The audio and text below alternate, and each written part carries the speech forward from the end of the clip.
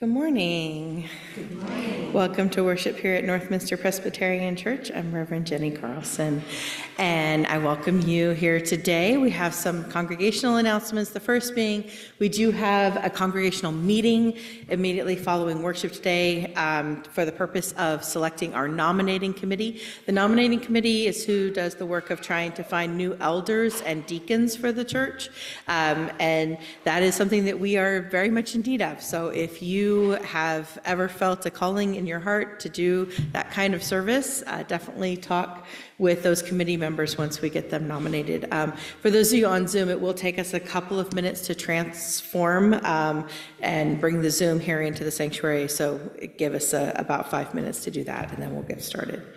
Also wanted to remind everybody that amazingly, daylight savings starts next Sunday. So make sure that you are paying attention to the clock so that you are here on time next week. We also have coming up this week, we have Bible study tomorrow morning, and we have Mosaic on Wednesday night. And for March, I decided to just go for broke, and we're going to discuss religion and politics, because why not?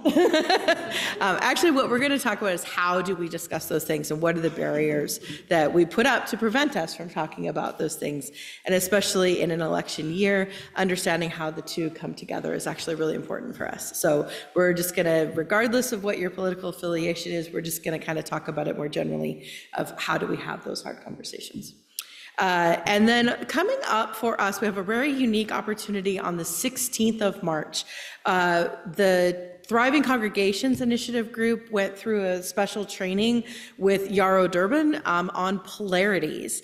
And we have invited Yarrow to come, and we are using some of our Thriving money from the Lilly Foundation to pay for Yarrow to come do that training here on the 16th. And the reason why we felt that that was important is that in this workshop, Yarrow talks specifically around these conceptual ideas of things being on either or. And her workshop kind of helps us unpack how do we bring those into a both and. That oftentimes we have a polarity and we think we'd have to be on one end or the other, when in fact both ends actually need the other for balance. So an example would be tradition and change, which is something that we know is in constant tension within the church. How do we hold on to our traditions, but how do we also change with the needs of our community? And that there isn't an either or in that, it's actually a both and. We need to do both. And so the workshop talks about that, but also gives a very specific activity for how to, when you're feeling sort of stuck in between those polarities or feeling like a lot of tension between them, how do you sort of come back together and figure out what is the good in both? And so she's going to come and lead us through that workshop. So if you are interested, it is 9 to noon on Saturday, March 16th. If you're interested in coming, please RSVP to me or Martine. and we will kind of have that set up for, so we have an idea of how many folks are coming. But we invite actually all of the congregation. I've required, I required the deacons and the session to attend, but we definitely would like to have everybody come and be a part of that. So that will be on the 16th. Are there any other announcements we have? Liz?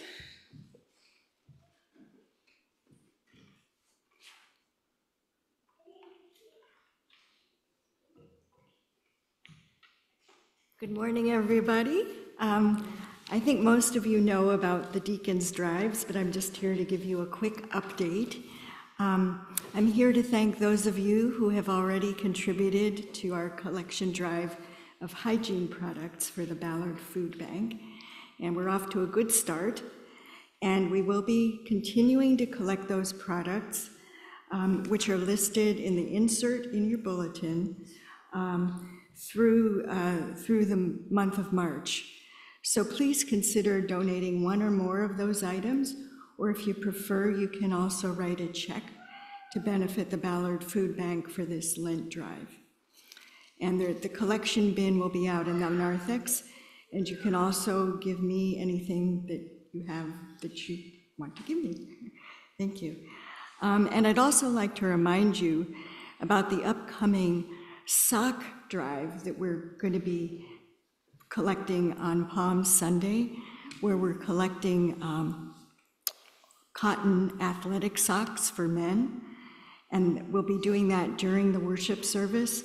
And that's to give to Operation Night Watch, which works with, I'm not sure what the correct term is now.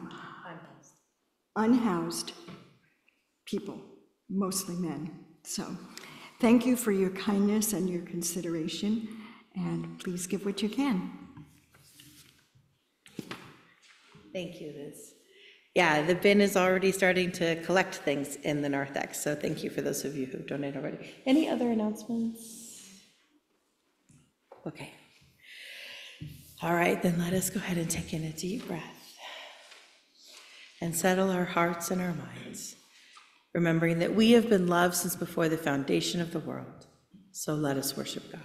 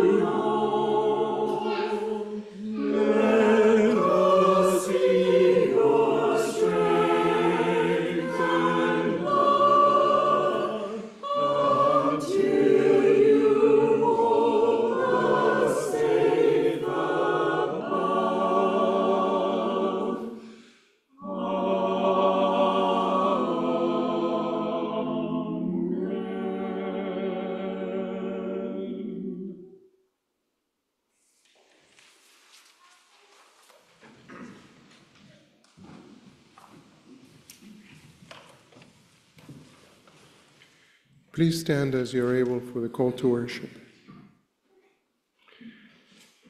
In Christ, the God of heaven has made his home on earth. Christ dwells among us and is one with us. Highest of all creation, he lives among the least. He journeys with the rejected and welcomes the weary. Come now, all who thirst, and drink the water of life. Come now, all who hunger, and be filled with good things. Come now, all who seek, and be warmed by the fire of love.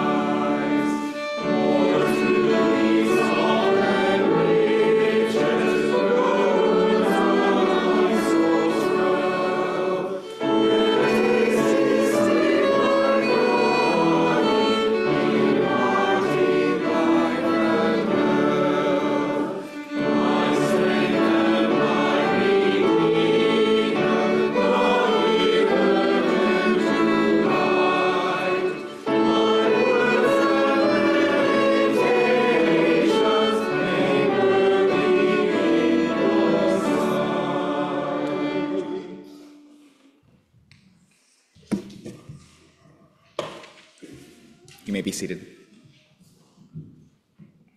Please join me in the prayer of confession printed in your bulletin. God of compassion, you are slow to anger and full of mercy, welcoming sinners who return to you with penitent hearts. Receive in your loving embrace all who come home to you. Seat them at your bountiful table of grace, that, with all your children, they may feast with delight on all that satisfies the hungry heart. We ask this in the name of Jesus Christ, our Savior, who lives and reigns with you in the unity of the Holy Spirit, one God, forever and ever. Amen. In this place we find God's word, God's way, God's love, and God's forgiveness. What more do we need to sustain us as we continue as pilgrims along the way? In every wilderness, on every road, in every moment, in every life, in every journey, in every heart, we receive the daily bread we need, God's hope, God's mercy, and God's joy. Thanks be to God. We are forgiven. Amen.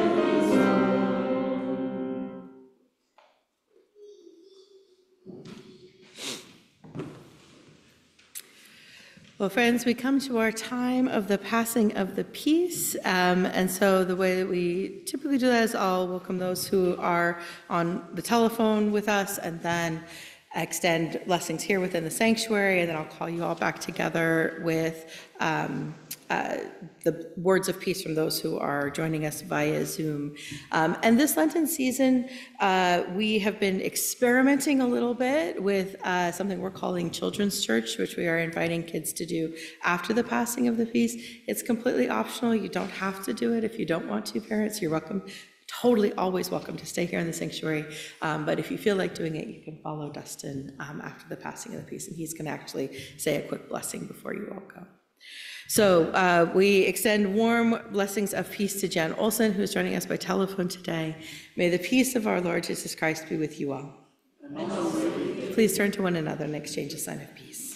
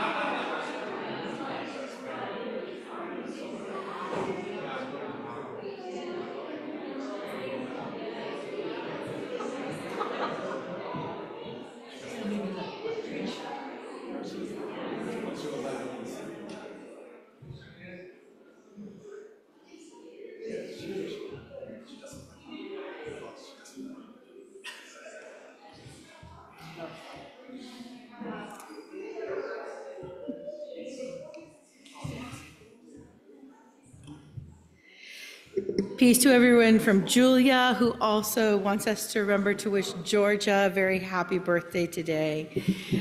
Peace and love to all dear friends from Carol. Peace and blessings from Katie Tynan. Peace and love from Winona. God's peace and blessings to everyone from Charlotte. Peace and love to all from Lori.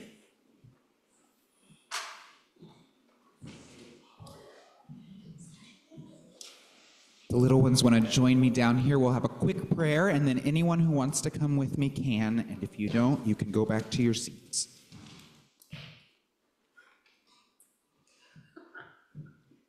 Shall we pray? Holy One, we give you thanks for the time to come together in worship with everyone.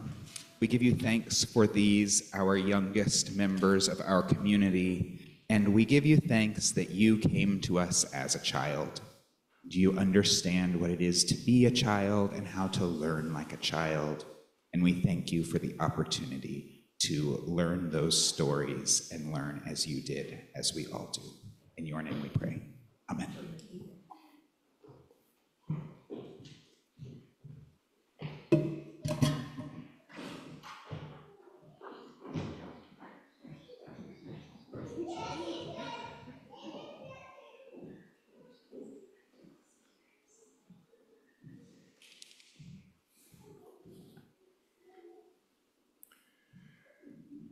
Lord God, let the words of your servant's mouth and the meditations of our hearts be pleasing in your sight, O Lord, our rock and our Redeemer, through Christ. Amen.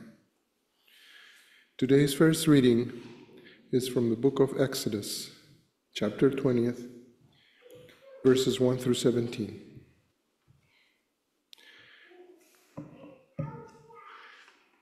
Then God spoke all these words, I am the Lord your God, who brought you out of the land of Egypt, out of the house of slavery.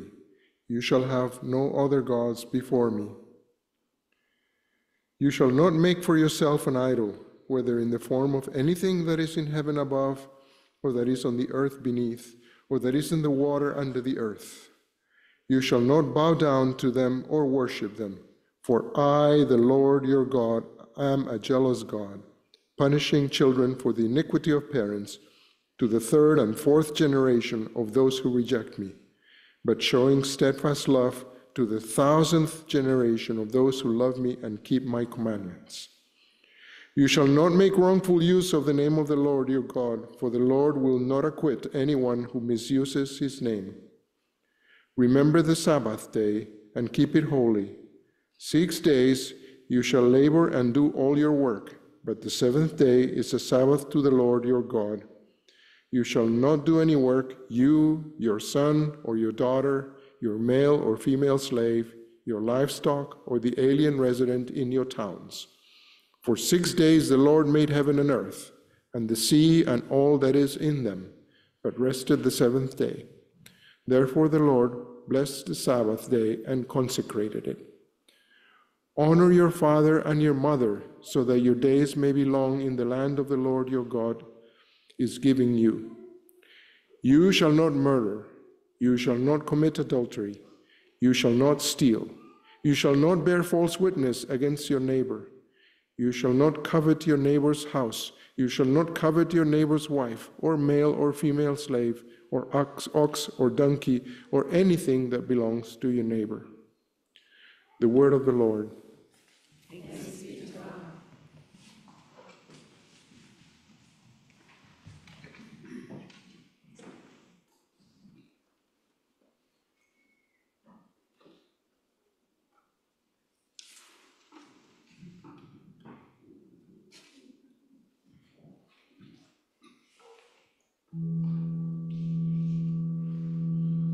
Turn thy face from my sin.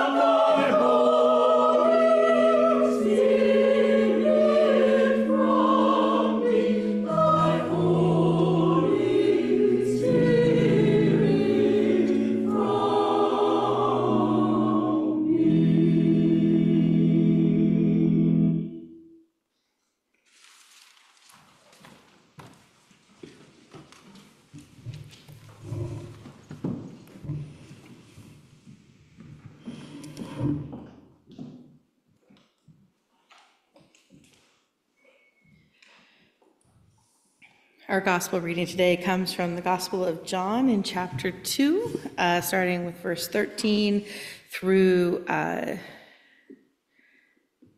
17. Like I happened to mark my mark.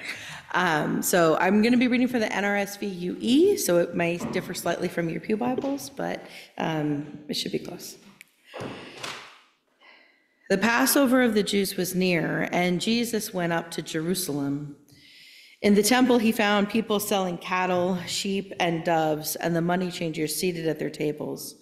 Making a whip of cords, he drove all of them out of the temple with the sheep and the cattle. He also poured out the coins of the money changers and overturned their tables. He told those who were selling the doves, "Take these things out of here. Stop making my Father's house a marketplace." His disciples remembered that it was written, "Zeal for your house will consume me." The Jews then said to him, "What sign can you show us for doing this?" Jesus answered them, "Destroy this temple, and in 3 days I will raise it up." The Jews then said, "This temple has been under construction for 46 years, and you will raise it up in 3 days?" The word of the Lord. Thanks be to God. So our sermon series throughout this Lent is looking at the different covenants that God has made with us and we have made with God in return. And our first scripture took us through the 10 Commandments, which was sort of the original kind of outline of what we call the law. And in 2005, the Supreme Court issued 2 rulings in one day on 2 cases that centered on the 10 Commandments. In the first case, Van Orden versus Perry, the court ruled that a giant granite piece of art that stood outside of a courthouse in Texas was allowed, primarily because it was part of a garden that contained 17 other monuments, and that the monument itself for the 10 Commandments had stood for about 40 years without any objection by anyone. And the court felt that given the circumstance of this statue dedicated to the 10 Commandments outside the courthouse, that it centered in the category of free speech and therefore could remain in place. The second ruling they made that day was McCreary County versus the ACLU, which was a case revolving that county's recent rule requiring that the 10 Commandments be on visible display inside of the county courtroom. This, the court ruled, was a violation of the Establishment Clause, which is the section of the First Amendment that requires or prohibits the government from establishing any one particular religion that is a national religion. And so therefore the 10 Commandments could not be displayed in the courtroom. And the commandments and it's kind of these 2 rulings were seen as this very diametrically opposed thing, like the Supreme Court was doing 2 radically, for a lot of people, it didn't make sense.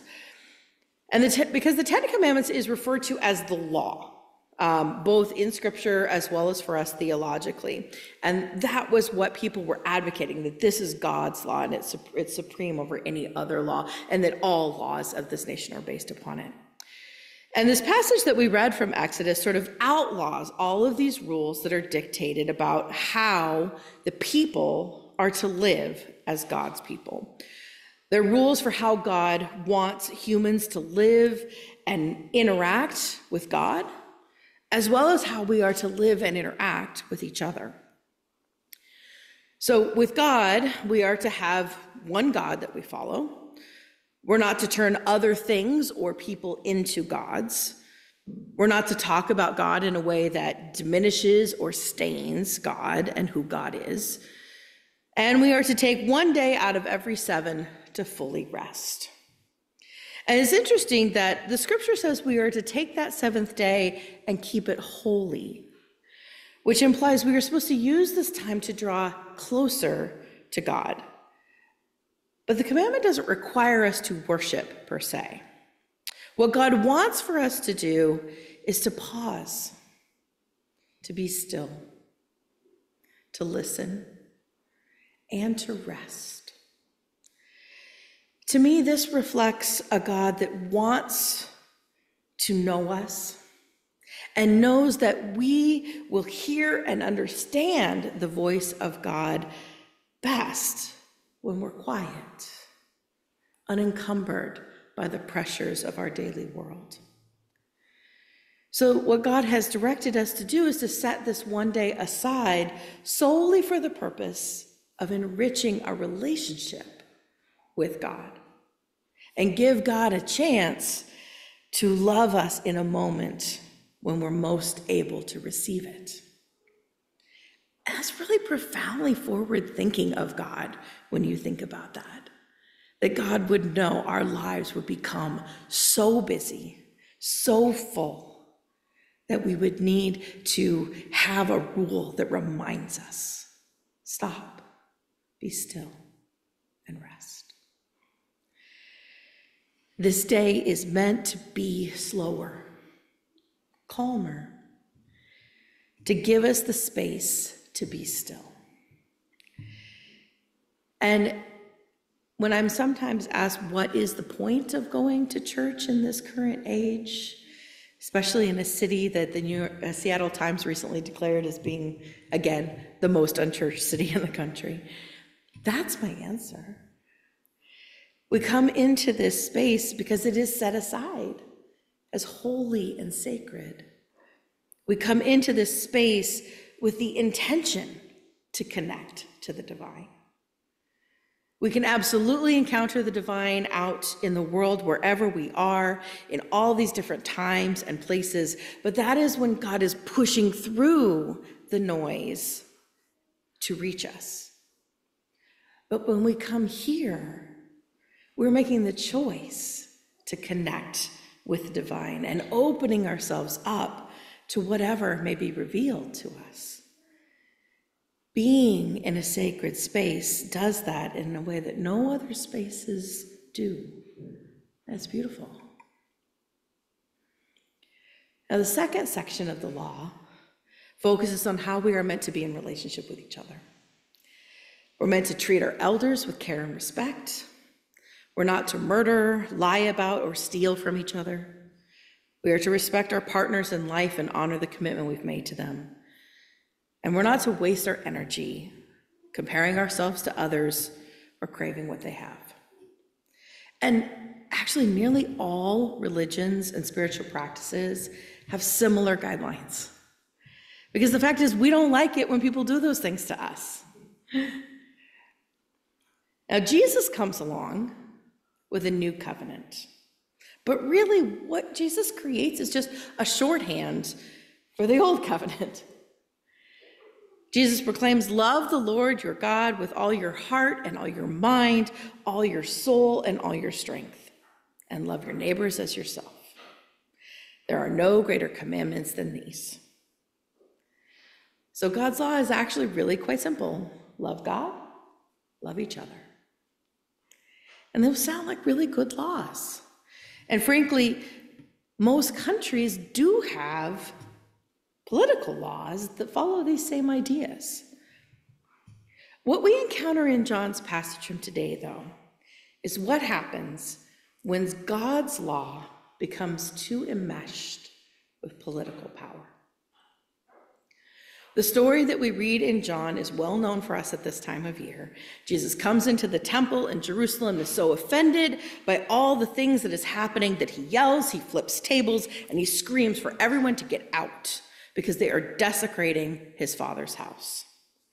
And in the Synoptic Gospels, meaning Mark, Matthew, and Luke, this story takes place during the events of Holy Week and is presented as sort of the big reason for why Jesus is later arrested and killed. John, however, sets the story differently. In John, this story comes in chapter 2, at the beginning, at the start of the story. And we're going to talk about the significance of that in a moment. But the Jesus that we encounter in John is arguably the most human and perhaps the most relatable of all of the versions of Jesus we see in the Gospels. The Jesus that we find in John is sassy and emotional, argumentative, compassionate, and very social. There's not a party this man misses. Jesus connects to people in a deeply personal way in this gospel. And so this story has Jesus displaying even more feeling in this moment. He fashions a whip to drive out all who are in this temple causing offense, animals and people. This isn't just him standing and screaming. He's physically using a tool that is actually also a weapon to force them out. He is in this moment the angriest we will ever see him in all of Scripture. So John wants us to feel that anger too. This story is meant to shake us up and make us pay attention. So let's pay attention. What is happening at the temple right now to make this Jesus, this version of Jesus, feel so strongly? What is going on? Well, first, we do know it's Passover. John sets the stage for that. It means that there's a lot of people coming into Jerusalem. They're giving their offerings, they're attending the worship services, and this is a huge festival day for them. The offerings that they make are outlined in great detail in Leviticus, so if you feel like reading up on them, go ahead. It's a great snore if you need to sleep. They are also under Roman occupation at this time. So there are additional taxes being collected on top of what is being offered at the temple. The Romans are there to take their cut.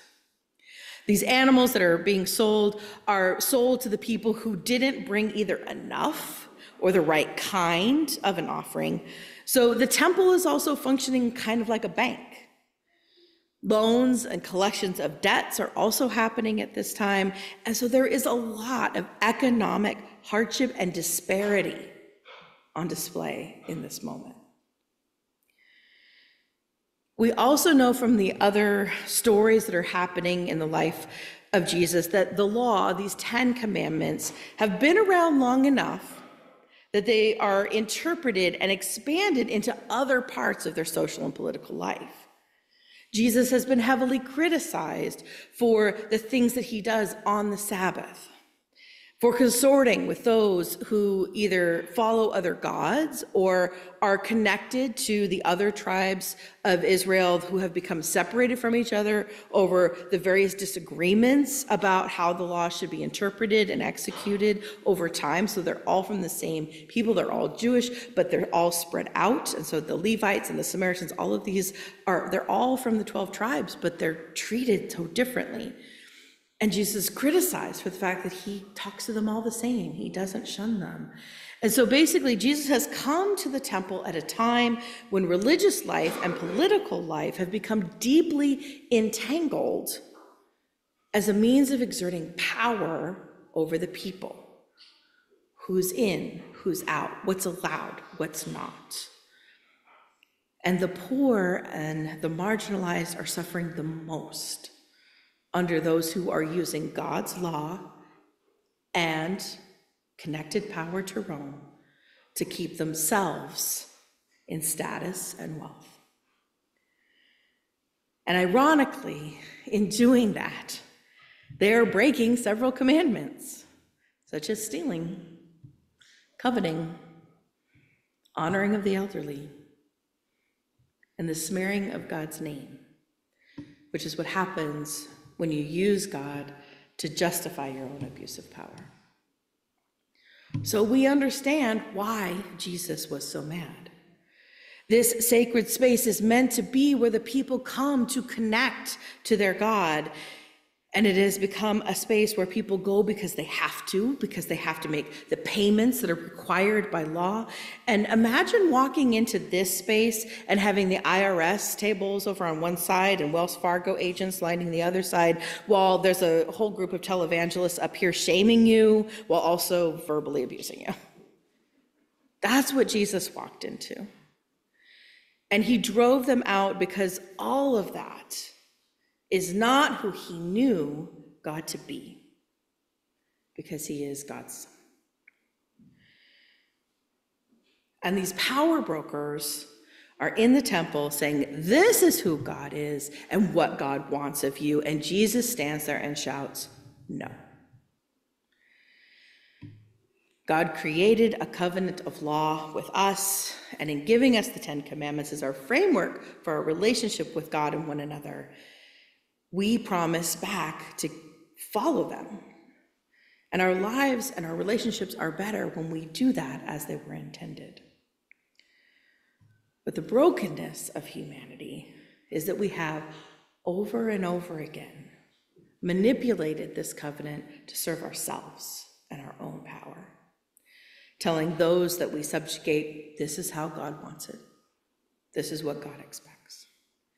And Jesus stands opposed to this abuse of God's law, so much so that that's why John puts this story right up front, so that everyone who reads this gospel reads of Jesus right from the very beginning as a liberator and a fighter for justice. And if you want proof of God's dedication to this kind of justice, we only have to look to the number of times that God has inspired people to stand opposed to that way of reading the law. Jesus clears the temple aggressively. Martin Luther nails 99 questions to the door. Abolitionists fight a war and create an underground railroad. Martin Luther King marches and has freedom rides. There are many who have used God or the 10 Commandments or Scripture to justify their abuse of power, but there have also been just as many people who walk up and flip tables and say no. Because just as surely as a government aligned with religion leads us to dark places, the practices of our faith is where God calls us back into the light. The separation of church and state has long been one of the strongest ethics of our national government. So strong that when we see our sisters and brothers preach and clamor for a Christian nationalist state, it seems almost so crazy as to be unreal. Yet it is both real and very prescient. It is incumbent upon us to remind our brethren of the day that Jesus cleaned the temple. He didn't drive out queer people or those with disease or folks who were off cussing in the corner, though I imagine when the whips broke out, there was a fair amount of swearing. Jesus drove out those who were manipulating and stealing from the poor. Those who were shaming people because they hadn't brought offerings that were deemed good enough. He drove out the political operators who were turning a blind eye while the people were hurting and they took their cut off the top. He drove out everyone who was hurting others for their own gain, and those who were using God as their excuse to ignore the very real needs of the people in front of them, and instead acted to increase their suffering. So on that day in 2005, the Supreme Court took a lot of heat for issuing these two rulings that seemed to contradict each other. But I actually think they got it right. The 10 Commandments contain within them a great deal of wisdom. And they do reflect the covenant that we made with God to live in a way that honors our relationship with God and our relationship with each other. As people of faith, I don't think that we need to hide from that. So creating a piece of art that puts them out there as a reminder to ourselves that we are in this covenant, I think that's great. I'd love to see other faiths doing the same, if only so that we could teach each other that there's not a lot of difference between us. It is also true that our covenant with God is between us and God, not between us and the government. The laws of our nation are malleable, they're reformable. They're meant to reflect the needs and the values of our people at a particular moment in time. They should change as we evolve and grow as a culture, because we are not in covenant with the United States, which is perhaps the most important reason why Christian nationalism is wrong. It breaks the first commandment, and it makes this country your God. And by God's own word, God is a jealous God. Thou shalt have no other gods before him. Let's pray.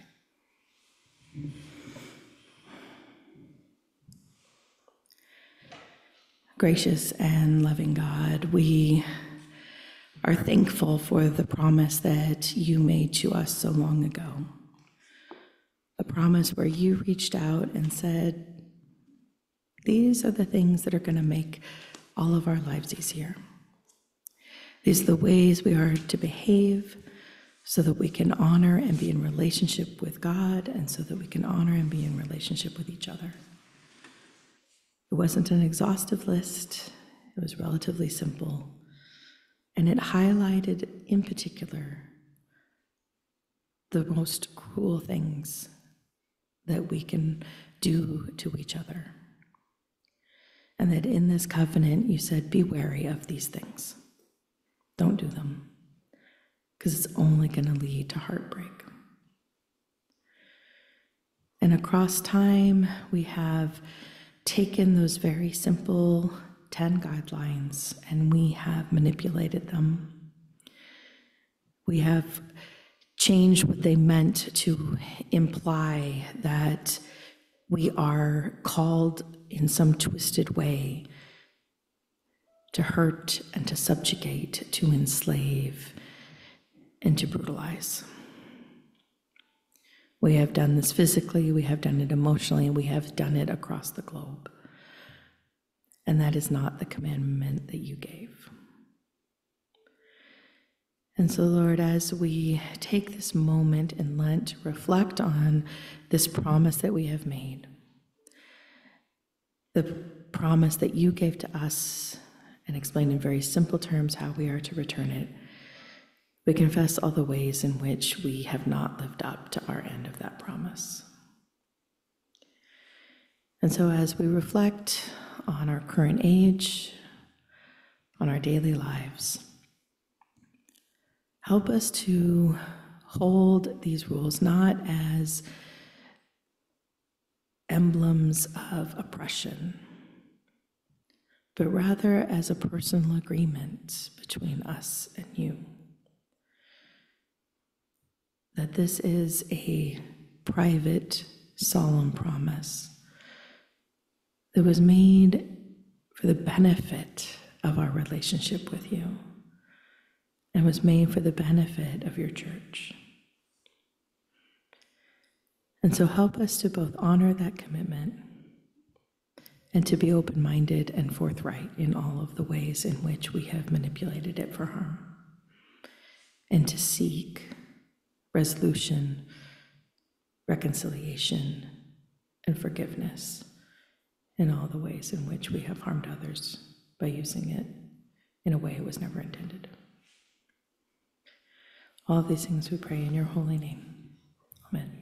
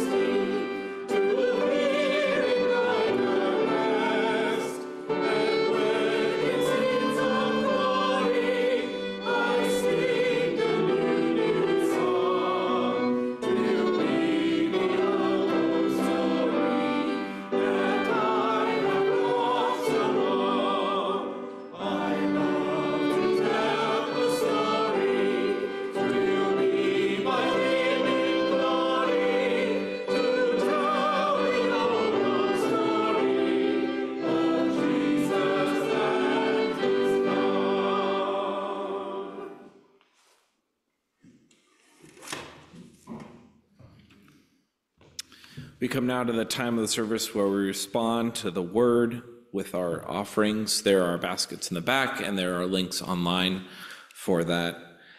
Please bow your heads with me as we bless this time of tithing and giving back and responding to our God.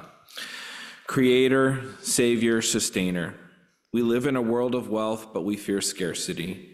Your creation is the picture of abundance, yet we waste it and we allow for greed to take advantage and hoard it from others. Help us to live and to give in a way that reflects your boundless and bottomless love, your infinite power, and your desire for all to have their health, their fill, and their wholeness. Use these gifts to bring more shalom here in our city and in our world. Amen.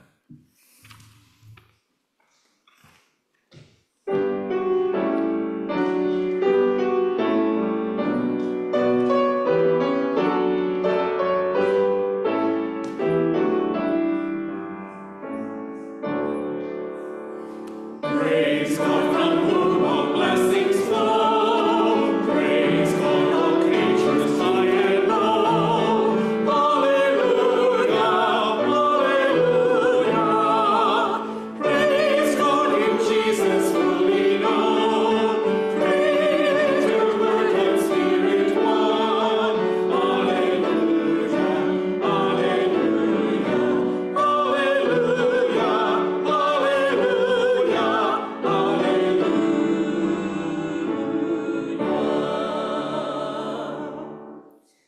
Please be seated.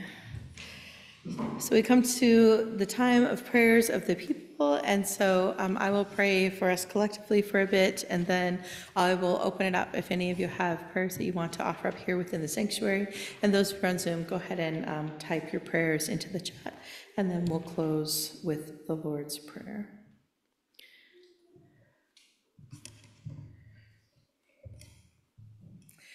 So let us pray.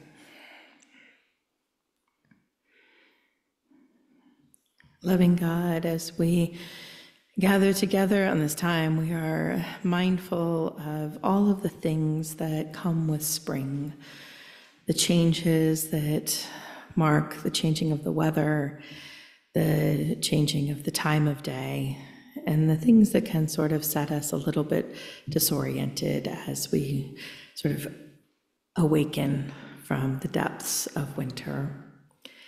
And so we pray for those who have struggled during these times of change, whether they are struggling with allergies or mental concerns, needing to have more exposure to light and craving that, while also having to deal with the adjustment of internal body clocks as the times change. To those who are looking forward to the warmer weather because their circumstances are living outside, and you never know around here when we may wake up to snow flurries even in the midst of spring. So Lord, we pray for all of those who are in the midst of change. We hold them close and we pray that they can find the strength and the encouragement and the wisdom to navigate these changes faithfully and with courage. Lord, in your mercy, hear our prayer. And Lord, we hold especially close today our dear friend Fred, who has been in the hospital, in and out of the hospital, and is currently at a rehab facility and is struggling to understand what has been going on, to understand exactly where he is and what's happening. So we just pray for healing for him. We pray that the way forward is made clear for his healthcare providers and for his family as they navigate these changes. And we pray that there can be a way for him to come back to us, to be here where we can see him and connect with him, but also pray for ways in which, as he heals and recovers, that he can connect with us. And so we just offer all of those places where people either feel inspired to visit him or write him or call him, but also just pray that his body can recover so that he can come back to us. Lord, in your mercy, hear our prayer.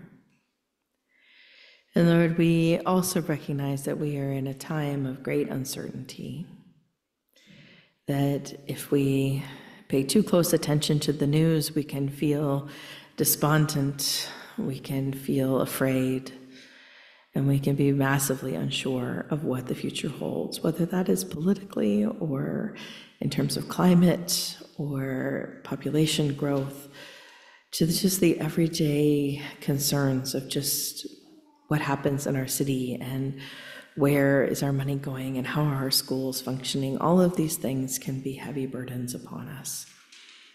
And so I just pray that we can find the space to step away from the noise, to be thoughtful, contemplative, to have conversation that is both meaningful and heartfelt, where we can remember that the future rests in you, that we don't need to be afraid,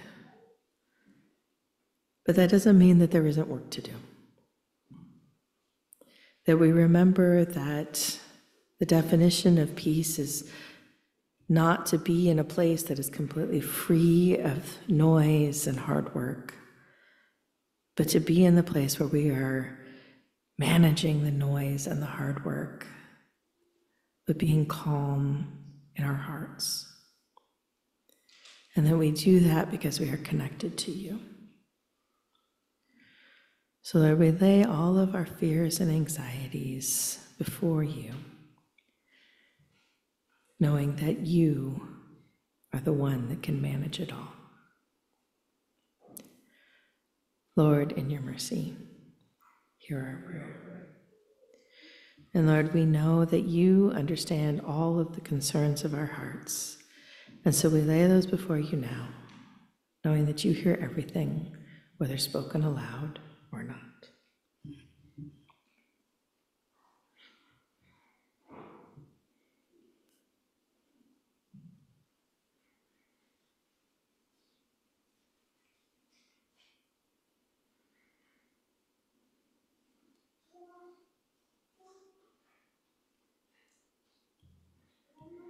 Lord, we echo the desire of our friends on Zoom who are holding Fred close and offering up lots of well wishes for him.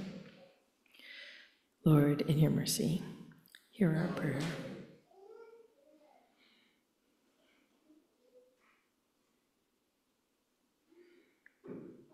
And so, Lord, we come together in one voice, praying the prayer that you taught us. Our Creator, who art in heaven, hallowed be thy name. Thy kingdom come, thy will be done on earth as it is in heaven. Give us this day our daily bread, and forgive us our debts as we forgive our debtors. And lead us not into temptation, but deliver us from evil. For thine is the kingdom, and the power, and the glory forever. Amen.